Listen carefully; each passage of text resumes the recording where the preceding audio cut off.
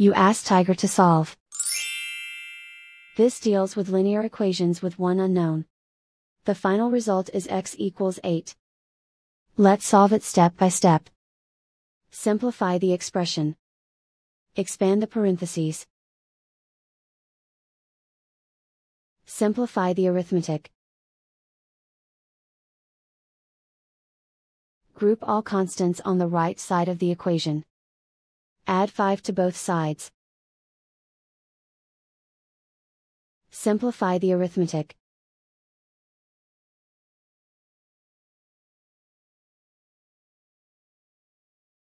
Isolate the x.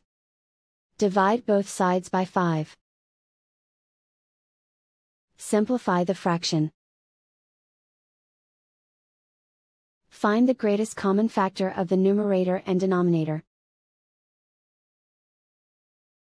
Factor out and cancel the greatest common factor.